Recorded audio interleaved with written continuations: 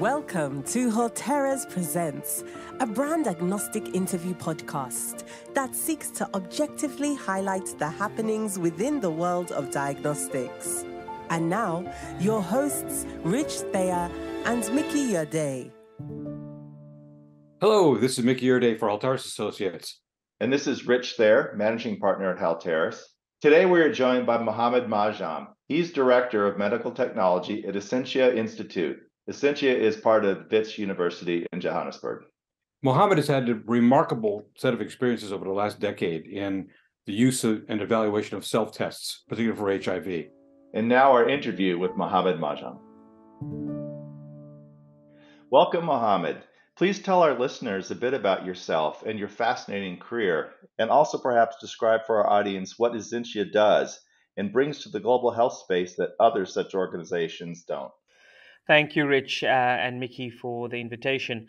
My name is Mohammed Majam. I'm the Director for Medical Technologies at Ezintsha at Wits University in Johannesburg, South Africa. I've been with the Wits Health Consortium for the last 18 years through various roles. I started out in a clinical trial laboratory as a project manager, managing clinical trials from a laboratory perspective, and gained a lot of insight into laboratory medicine, diagnostics, and then in 2012 joined the Wits Reproductive Health and HIV Institute, where I led one of the largest antiretroviral clinical trials for drug optimization, which took place in South Africa, Uganda, and India between 2012 and 2016.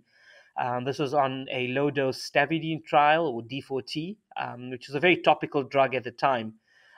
But it really allowed me to learn the ropes of clinical trials from a non-laboratory perspective, or inclusive of other aspects besides laboratory. And that really got me going in this field. By background, I'm a scientist with an undergrad in biochemistry and microbiology and genetics at Wits University as well. And have later done several other courses, including a master's in business administration at the university. I'm a Six Sigma black belt professional as well, and try to use my Six Sigma operations management skills and process improvement skills in everything I do. So in 2019, myself, along with several other colleagues at the Wits Reproductive Health and HIV Institute, decided to form a smaller, more innovative unit that will focus on early stage innovations. And that's when we formed Ezintsha. Ezintsha still forms part of the university. It is part of the Wits Health Consortium. However, we have stepped away from large health system strengthening type work to more early scale treatment and diagnostics work, with a large focus on research capacity building and capacitating young African students towards their masters and PhDs. My role in my portfolio encompasses anything to do with diagnostics and digital health, with a large focus on self-testing. So I think Ezintsha's position within inner city of Johannesburg lends itself to a very unique population, a very high prevalence of infectious diseases, and it makes it a very interesting area in which to conduct clinical trials and clinical research. And part of our success over the last decade or so in conducting these large-scale trials has been our proximity to the populations that we need to be testing. Wonderful background. Thank you for sharing. Over the last decade, you and your team have been involved in the assessment of professional use and self-use diagnostics tests in in-field evaluations. We've had the pleasure to work with you and your team in several of these trials. What is the difference between a professional and a self-use test? So, self-testing by definition is when a lay user or a non-trained individual performs a clinical test on themselves, collects their own specimen, and interprets their own result. By definition, that could lend itself to a whole host of problems if the product is not designed in the correct manner, and if it's not usable enough for an ordinary citizen who gets their hand on one of these tests to conduct the tests in the correct manner or fashion. So, simplistically, a professional use test is a test which is designed with a professional end user or healthcare worker in mind. These tests are designed specifically for professionals. The instructions and the wording around the instructions for the performance of the test, including the background training, is all designed with a professional user in mind. Whereas a self test is something that an individual who has absolutely no training or no experience with medical technologies, with medical devices, is now going to test themselves. So over the last 10 years, we've been on this journey of trying to get self-tests into the market.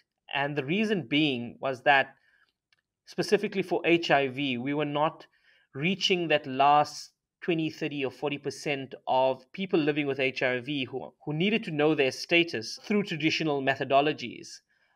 These were for various reasons, either individuals not wanting to go to clinics, wait in long queues, unfriendly services. And so home based testing or self testing was introduced as a tool to provide confidentiality, a tool that would work against stigmatization, and something that will increase access. And so the journey over the last decade has been one of trying to figure out what type of instructions, support tools need to go in an ideal test kit. What does an ideal home test look like?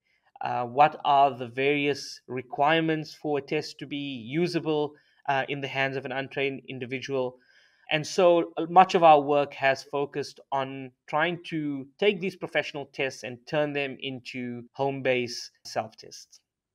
So, Mohammed, I think in making these types of assessment, there's this concept of usability. Can you tell us a little bit about what usability is and how it's assessed and some of the challenges that you face in assessing the quality of these tests, particularly with regard to untrained users? Sure. So back in 2015, and that's how long our collaboration with Halteres has actually been in place. It's remarkable to think that it's been nearly 8 years now. My Um, goodness. the World Health Organization's pre-qualification department had not yet specified its technical specification series for home-based testing or self-tests. And in the absence of that, the Halteres team, along with the Witsie team and the Gates Foundation at that time, looked at what would make sense in terms of assessing a product for home use. We had then looked at what the FDA had done to approve OraSure's usage in the United States. We looked at what the requirements for CE marking was for Biochemistry and the French Autotest VIH for the European market. And we took components of those together with just some basic common sense in terms of designing a framework for testing these products in the hands of lay users. And the first point, which actually made sense, was, can an ordinary person do this test? So usability speaks precisely to that point, is that if we had to pull somebody off the street and provided them with a test with no support besides for the product and the instruction for use, would they be able to complete the test correctly without any assistance? So usability is a measure of that performance of a test as it stands, as it is provided to the user. And so a lot of factors play a role in trying to get usability of a test to an adequate standard. The instruction for use, firstly, needs to be stripped of all jargon. It needs to be simplified as much as possible. We need to use simplistic language. We need to swap out words for pictures. We need to cut down the number of steps. And we need to ensure that somebody without much of an education, somebody that may be illiterate, somebody whose first language is not the language of the instruction for use, is able to pick up the product and able to pick up the instruction for use and complete the test correctly so that we get an accurate result. So usability is about getting an accurate result by a lay user provided with just the test kit and the instruction for use in front of them. So we've spent a lot of time over the last 8 to 10 years, learning about usability, learning about what works and what doesn't work, what type of language is acceptable to the population, what's not acceptable, making minor modifications to pictures and pictorials that will allow lay users to actually do the test correctly. And over the years, we've seen people do very weird and wonderful things. And from my experience with the HIV self test, we know that people are inherently going to make mistakes. There is no standard that has been specified as to what an acceptable usability is. So, is it 80%? Is it 85%? Is it 90% or above? So, in our measurement of usability, we've seen patients do various different things. For example, with one of the oral based HIV test kits, there was a buffer that was provided for the test device to be placed into. And we had some clients thinking that the buffer was, in fact, a mouthwash or mouth rinse, and they needed to utilize it in that manner. We've had people pricking themselves with a lancet and then not transferring any blood and expecting the test to run with just on its own. So we've seen everything over the course of the last 10 years, and it really helped us to design future tests based on the experiences that we've gained. That's great. It is amazing, isn't it? So what does a typical usability trial look like? How do you conduct it?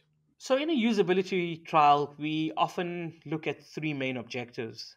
The first objectives would be on actual test performance or failure modes. So for that, we would provide a patient a test kit and a non-interfering observer, which is often a trained healthcare worker or a nurse, would sit back and watch all of the steps of the process from the point of opening the test to looking at the various components, to whether it's a blood based test and somebody cleaning off their finger to lance themselves, to transferring their blood specimen, or in the case of an oral test, transferring the oral specimen. So we'd watch each of the steps of the process and we'd mark it using a basic checklist of yes and no, making comments where a patient has done something out of the ordinary. And at the end of it, we will calculate the usability based on the average of the test of the step performance and on then of the overall test performance. So the first objective, like I said, is failure modes or correct completion of tests. The second one being label comprehension. So, how well does the participant or the lay user understand the key messaging that is provided on the instruction for use, on the packaging, on the box? What should they do? What should they not do? And we try to assess, does the person understand certain aspects of what to do if you test positive, what to do if you test negative, what shouldn't you do with a test kit. For example, drinking buffer is something you should not do, and does the person know that you should not do something like that? The third component is mock result interpretation. And in our usability assessments, we don't provide the user with an actual result. And the reason we do so is that we don't want any preconceived notions, ideas, or previous results to interfere with the interpretation of the result, nor will we get all the variations of results sometimes available. So, what we would do is randomly provide each of the variation of results to each participant for them to interpret. So whether it be a positive or low positive, a negative or invalid for test line control or control line failure, we'd provide the 4 or 5 different types of results in a randomized manner and ask each participant to read it and to see how well that correlates. So those are the three components of a typical usability assessment. I believe a usability assessment can be as small as 10 to 15 participants to get an indication of a test's performance. But typically, the WHO dossier requirements usually require around 200 participants from an intended use setting. And that's more or less, how we've designed our protocols. So once you've seen the issues with usability, How can a product be modified to prevent most of these usability errors? You talked about this a little bit with instructions for use, but does it sometimes require actually changing the design of the product itself, or sometimes both? Yes, it's a very iterative process in terms of the development of a self test. It often is trial and error for a manufacturer when developing their instructions for use, especially if it's the first time that a manufacturer is transitioning from professional use products to self test use products. I think there is a very specific change in strategy that is required. And once a manufacturer picks that up and understands what sort of design elements work for a self test, I think transitioning other parts of their portfolio actually works. And I've seen this with one of the diagnostic companies that we've worked with, uh, now pursuing self tests for STIs and for hepatitis. How easily they were able to transition from having the HIV test to the other disease state test versus when they moved from professional HIV tests to self test. So, like I said, it's a very iterative process of understanding what works and what doesn't work. And you often have to break down the instruction for use into each individual step and understanding, um, is the sequence in the correct order? Is the wording correct? You know, you sometimes would actually go and stress upon a single word on the instruction for use to ensure, is it placed correctly? Is it not placed correctly? So I think that by and large is where our skill set comes in, our experience of the last few years, understanding what the lay users in a South African context would find acceptable. And what's been good to note is that we've run these studies not just in South Africa, but we've partnered with sites in other parts of the world, and the same instruction for use that we had worked on the design of and the usability improvements of have been translatable into other settings. So for example, for HIV, we've worked with sites in Vietnam, and you'd think that the market in Vietnam to the market in South Africa would be very different. Obviously, the language is completely different, but the instruction for use and product was translatable, and we saw equally high usability in that setting. We've worked with partner sites in Congo and in Senegal, and more recently for hepatitis C, working with countries in Eastern Europe and Asia as well. To showing that if you get the core of your product correct, if you get your instructions for use correct from the get go, that is then easily translatable into other settings.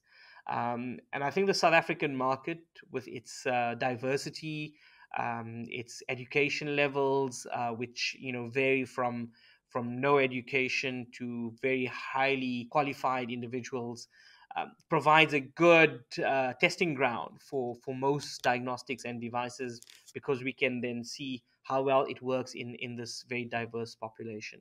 I can remember that as your team and you gained so much knowledge about these errors, sitting with you in South Africa, looking at a company's instructions for use before you actually did the trial, and being able to look at that and you being able to tell them, well, you're going to have to change this, or you're going to have to rearrange this, or do this a different way. And it helped so very much. It prevented doing what was probably going to be an unsuccessful usability study and turn it into a successful one. Yeah, so I think that's a very common thing that we see, and oftentimes, we have to find a middle ground, especially where we are evaluating a product in terms of how much information we are able to say to a manufacturer, because we are not by extension their R&D arm. So there's certain things which are obviously proprietary of other companies, that so it is a juggling act that we've often found, but we try our best to be able to provide recommendations in a very structured, non proprietary, bending way, so that we don't fall short of any manufacturer. So it is a bit of a juggling act. But we do try to provide manufacturers with recommendations we believe could work. And often you can look at an instruction for use and know whether it's destined to fail, or destined to succeed. That's why I often recommend that before manufacturers go down the road of investment into a large trial, that they often do a smaller um, preliminary usability evaluation, so you can actually pick up some of these problems before you actually step into these bigger evaluations. And I've seen this work quite successfully for a few companies. Great. Thank you, Mohammed. It's certainly clear that the contributions of you and your team at RHI in the world of self-testing have been very useful. In addition to evaluating the performance of these tests in users' hands, we are aware of another exciting area that your research has extended, and that's around types of delivery models. What are some of the innovative approaches you have tried, some of the lessons learned, and some of the remaining challenges in delivering these products to market? Yeah, so part of the exciting bits of working in a very innovative industry and a very innovative organization was that we were able to firstly evaluate these products, but secondly, actually go and see how these tests work in field. So a large part of my portfolio is centered around implementation science, and part of that is looking at how well these tests work within the various populations. So we know that these tests work, that they're usable enough, that the clinical performance is good enough to put into the hands of untrained users. So now, how do we find the right people? How do we get the test to the intended populations? So specifically to HIV, and with South Africa being the biggest population of people living with HIV anywhere in the world, it made sense for us to do an implementation project in the country. So back in 2017, I led the Self-Test Africa, or STAR project, which took place in several countries in sub-Saharan Africa, of which South Africa was one of them. And for that implementation project, UnitAid, the donor of this project, had provided close to 2.5 million tests for the scale-up of testing in the country, all towards sort of a market-shaping angle, to see whether there's an appetite in the market, but also through which channels we were going to try and get the test kits out there. So there's certainly no one-size-fits-all approach to distribution of tests, or getting tests into the hands of the right people. It really comes down to who you're trying to target, and how would you go about finding them, and what sort of linkage tools or considerations do you need to take into place when looking at them. So, for example, for HIV, our focus was on men between the ages of 18 and 45 within the general population. It was young women and adolescent girls between the ages of 15 and 35. It was your key populations, such as the female sex workers, MSM, intravenous drug users.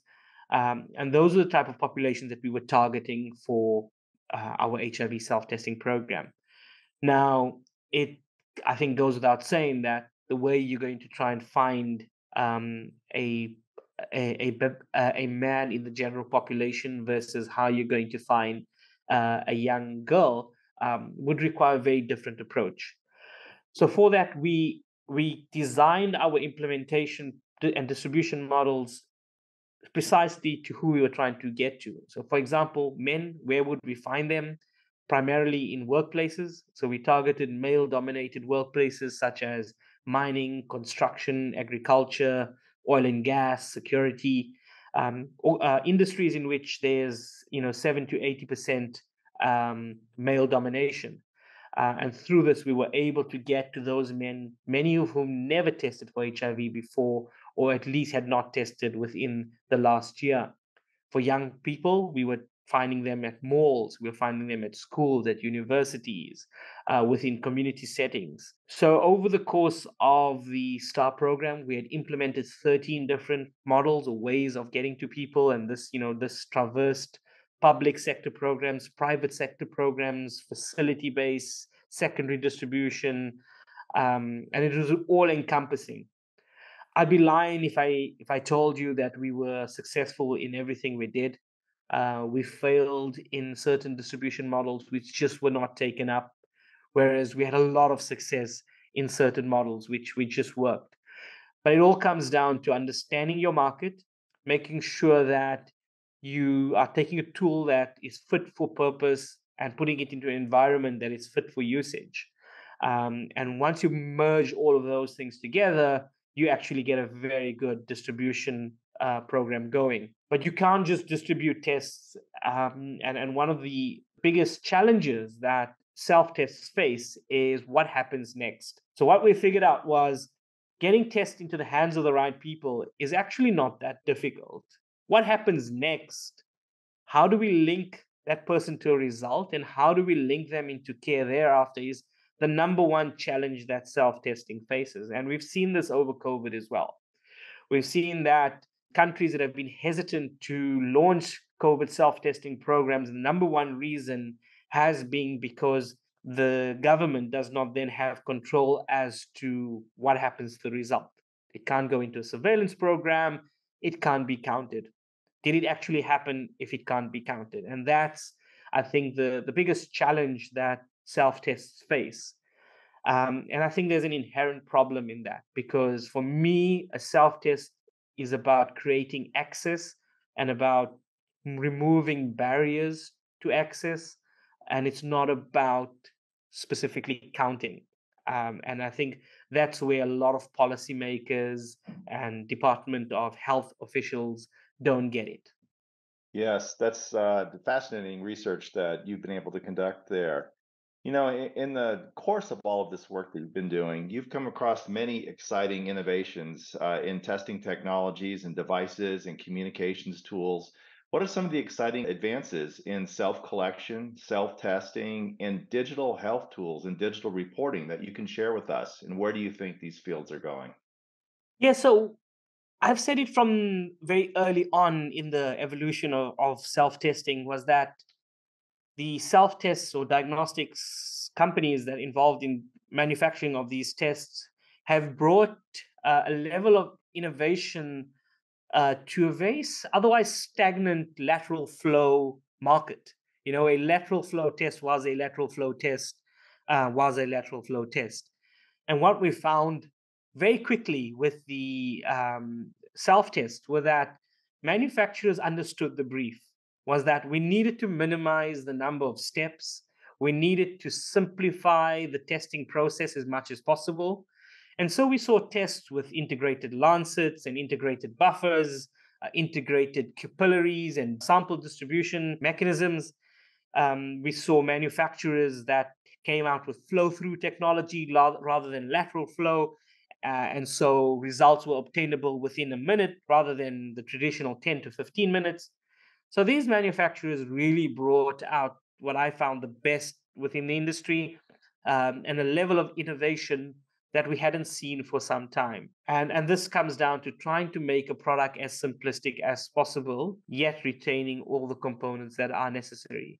So we've seen a lot of advancements in this space. When it comes to the digital tools and digital support, I think that's a very important component of a self-testing product. They go hand in hand. The digital tool can either be there as a support tool, so to guide the patient on their journey from the point of obtaining the test through the process of completing the test to understanding their result and loading their result and understanding what to do next. So for that, we've worked with many innovative digital health companies, looking at specific e-readers, looking at utilizing WhatsApp for business or WhatsApp chatbots for patient support, looking at self-reporting mechanisms through interactive voice response systems, patient apps. there's a lot going on in the sort of linkage and reporting field in the digital health space. Now we're seeing a lot more companies building in screening algorithms, risk-based algorithms using AI and machine learning so that we can better target populations. We can use it for surveillance, but also for targeting our interventions into areas which actually need it. So yes, it's a really innovative space to be in the self-testing world, and we've seen more and more products and more disease states starting to talk about development of self-tests. This conversation has been largely around self-testing and self-testing devices, perhaps in part to get around the age-old challenges with remote sampling and sending samples to central laboratories for testing and loss to follow-up and that sort of thing. Yet there's a lot of activity today still around improved sample self-collection devices. Is that an area that you're working on? Do you see any opportunities still there for remote sample collection, stabilizing the sample, and still utilizing central laboratory capacities? I certainly think that there's a space for it within the market. Not all tests can be done as a point of care test. Some require specialist laboratories or specialized techniques. And so I definitely think there is a place in the market for self-collection. And I think we've learned sufficient lessons from sample collections through self-testing, which could be leveraged, and vice versa. I think self-sampling existed well before self-testing. And a lot of lessons were learned from self-sampling that were then used for the self-testing industry. So I don't specifically have any ongoing projects on self-collection, but I think it's definitely an area which has a lot of promise, especially where you're looking at rural settings, settings in which there's limited access to specialized laboratory techniques. There's definitely room for that. We saw it in COVID. We worked on a few self-sampling projects where people were, in the heart of COVID in 2020, 2021, people were afraid to come out of their homes, and we worked on some self-collection sort of evaluations. Could we develop digital end-to-end systems from the point of sample collection so it could be uploaded in a lab without any paper, without any potential for disease spread? So yes, I definitely think there's room for self-sampling, and I would be very keen to get my hands on a test that a platform that can do this. Mohammed, we've talked mostly about diagnostic initiatives at Ezintsha so far. What kind of other activities are you involved in you can tell us about? Yeah, so I head up the diagnostics or medical technologies field. However, it only makes up, you wouldn't believe it, 20% of our Ezintsha business. The majority of what we do is actually, mostly based on treatment trials. And we've been one of the spearheaded organizations when it came to the introduction of dolutegravir from the clinical trials perspective, but also from the implementation of it, the policy writing. Now with CAB-LA, a lot of work being done in the injectable space that we're working on as well. As an organization, one of the unique projects that we're working on at the moment is the decentralized delivery of PrEP, and that is through private pharmacies in South Africa. So we're trying to cut out one of the barriers to access especially for young people, and making them have another avenue of being able to access their PrEP through these pharmacies. So if somebody is at a private pharmacy, a Walgreens, for example, you don't know whether they're there to buy supplements or they're there to buy hygiene products or getting their PrEP. So we thought it's a nice way of getting the PrEP out to young people within a very safe space. We've coupled that with HIV testing or HIV self-testing for monitoring of PrEP. We've looked at online delivery of PrEP as well. So we're trying to shift the boundaries in terms of decentralization of services within the PrEP space as well. We were very busy over the COVID period, as you'd understand. Many research institutes and organizations were. So from my side, heavily involved in the COVID diagnostics, both for professional use and for self-testing. We've seen a flurry of respiratory tests, which are multiplex in nature. So COVID flu, COVID RSV, more and more of these tests coming to the market, which we are evaluating for usability and performance. From a COVID perspective, we were one of the few countries or few sites globally that was involved in the molnupiravir evaluations very early on. But we also looked at other formulations in the early part of COVID when they were talking about antimalarials that could be used for COVID treatment. So I think we were one of the few organizations that were actually able to successfully complete full recruitment of a treatment or prophylaxis trial during the COVID period. I think it comes down to our agility, flexibility, and ability to reach populations in a very innovative, decentralized way. So yeah, I think that's a major part of what we're doing at Ezintsha at the moment. And like I said in the start, we have a large focus on research capacity building. And then the new area of work is really on non-communicable diseases. HIV on its own is no longer as much of a problem as it was 15 to 20 years ago, but now you have colliding pandemics of HIV and obesity, HIV and hypertension, HIV and sleep disorders, HIV and mental health. So these are all areas that we are now getting into. We'll be introducing our sleep clinic within the next few months. We'll be developing an obesity clinic, obesity management clinic, where we'll be looking at doing very similar for what we did for HIV in terms of trying to bring the cost of drugs down, getting new formulations available, getting new treatments available for obesity, hypertension, and trying to bring some of the lessons we've learned from the HIV world to non-communicable diseases as well. That's really interesting. I'm just wondering about the rather unique position that Ezintsha is in that you're doing diagnostics and therapeutics, and therefore you can think about the interplay of those, test and treat, etc.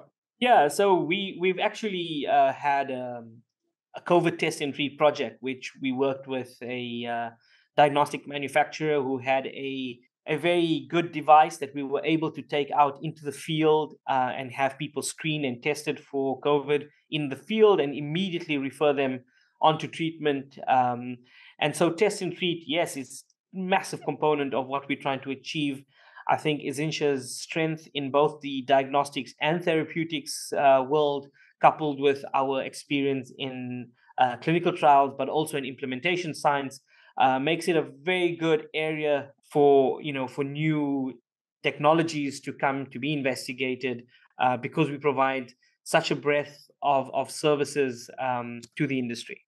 That's great. Certainly we've seen the example of the success of test and treat around hepatitis C. And there are opportunities for diabetes and tuberculosis. It sounds like a fascinating area you're involved in. Yeah, hepatitis C self-testing is what I'm currently very much involved in. I've just completed the evaluation of the diagnostics for WHO pre-qualification. We're now at the stage of implementation science, and we're trying to see how do we get to the intended population. So it's a very specific population in South Africa. We're looking at intravenous drug users. We're looking at homeless individuals. I'm sure there's a more politically correct term that I should be using. And, those that are involved in sexualized drug use. So we're now trying to get hepatitis test and treat, as you said, utilizing self-tests for hepatitis out there. But I think, like you said, there's a lot of more disease states that we should be and could be moving into. I think the COVID pandemic has opened up the world of self-care a little bit more than we've seen in the past. I think the pace at which we transitioned from professional testing only to allowance of self-testing in many markets sort of cut down a lot of the barriers. So many countries were a bit hesitant to introduce self-tests into their public spaces, but COVID-19 and the need for home testing, self-testing really pushed that agenda quickly. And we're seeing more and more countries now embrace self-testing as a way of getting people tested. How do you think that the pandemic has impacted the public's understanding of diagnostics and their willingness to use self-tests? And do you think that's going to drive the need for more and better tests in addition to what's available now? Yes, what I found over the pandemic was that everybody had become an expert on diagnostics, and when they should test themselves and how they should test themselves, and everybody had an opinion about how specific or sensitive or accurate a COVID antigen or antibody test was. These were words that were completely Greek to many people prior to COVID-19, and all of a sudden you had ordinary people talking about, I've taken an antigen test and I have antibody titers. That was not something that the ordinary citizen would have been interested in the past. What the lateral flow assay was versus what a molecular diagnostic, and people, I only do PCR because it's more accurate. I certainly think the pandemic created new awareness of infectious diseases to an extent we've never seen before. Like I said, we had a lot of armchair experts and critics when it came to much of the management of COVID-19. But I think it also created this renewed awareness and understanding of the infectious diseases diagnostics market, and I think a bit of an appreciation of what goes into it.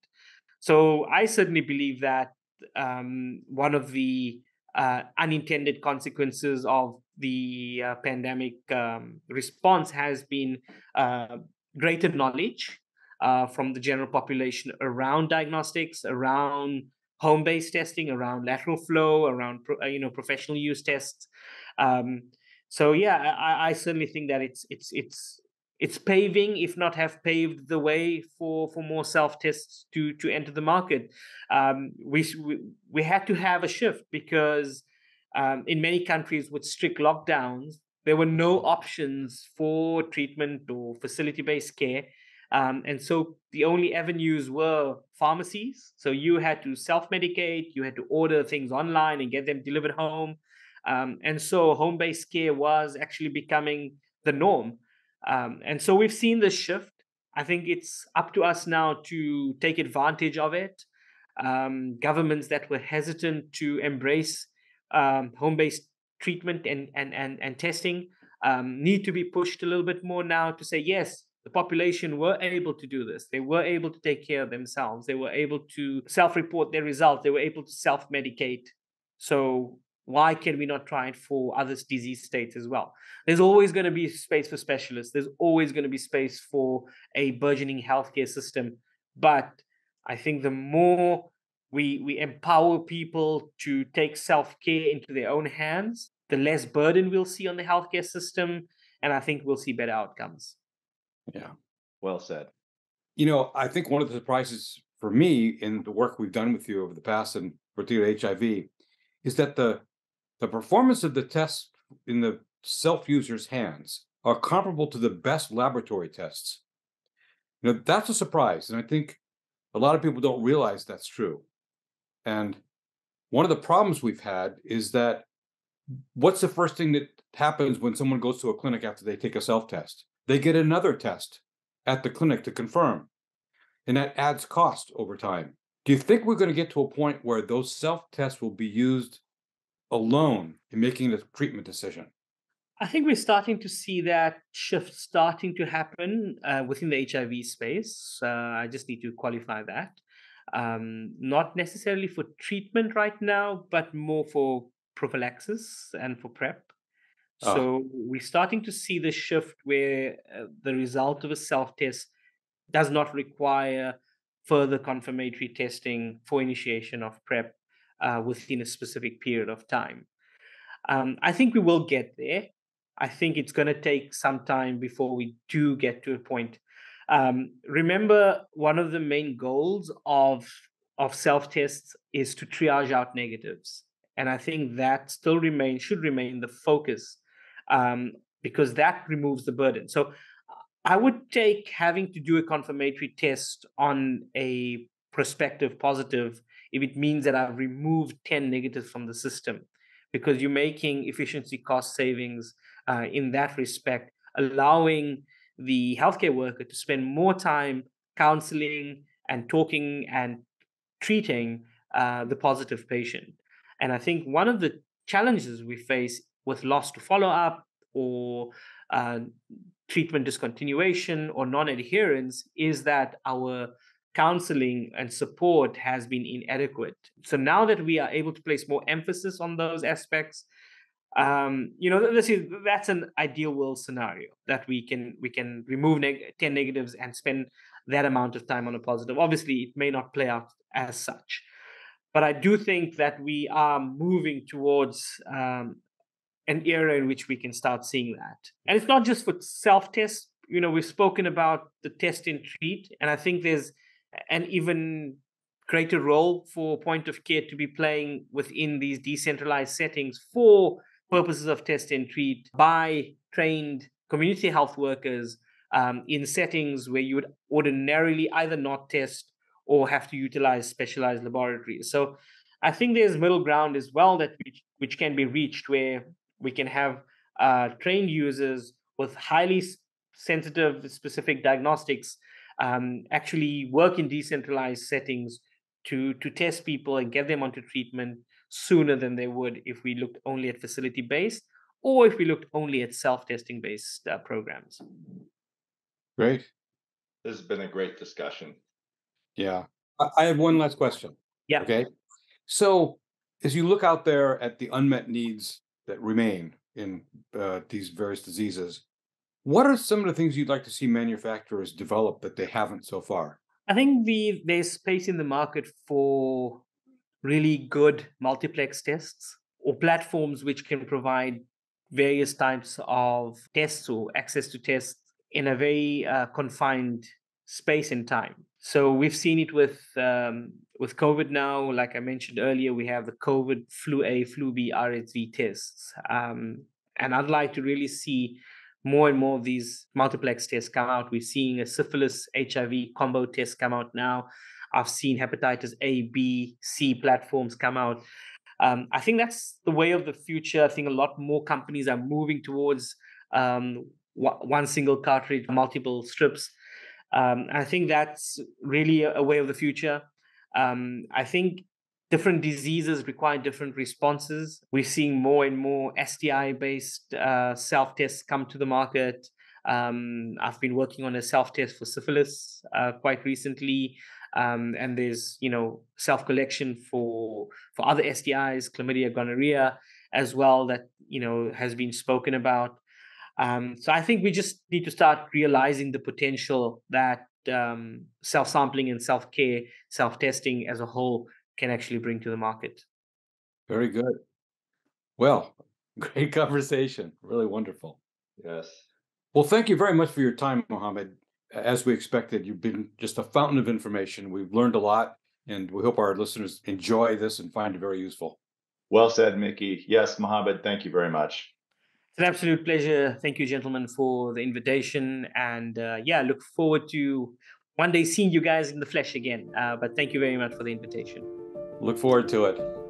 Holteras Presents is produced by Holteras Associates, a US-based bioscience consultancy that provides strategic and tactical services in the areas of diagnostics, medical devices, and life science research to clients of all sizes.